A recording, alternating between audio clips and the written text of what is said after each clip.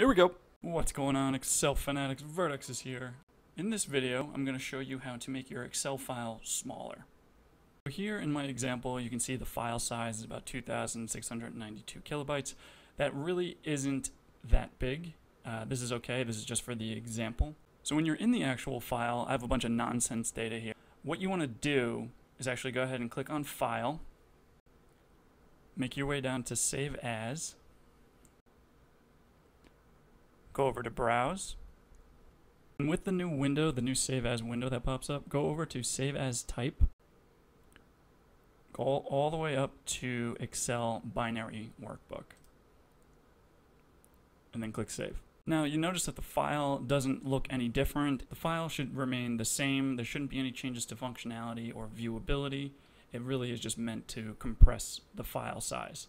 And you can actually see it here. So when I saved as, I made a new file type. It says the type here is the binary worksheet, and you can actually see compared to the original how that did trim down in size. Like I said, this isn't really a big file type. The binary will cut it down as much as it can.